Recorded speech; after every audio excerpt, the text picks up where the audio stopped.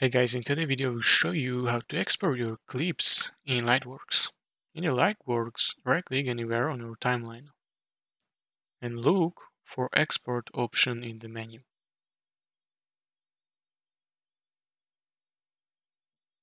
Select desired file format for your export. Adjust settings like size to match your project specification. Give your exported video name. Click on drop-down menu and choose the folder where you want to save your exported video. Once you are ready, click Start button to begin the export process.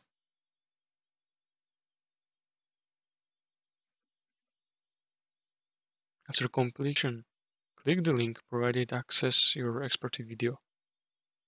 Check specific folder. And that's it.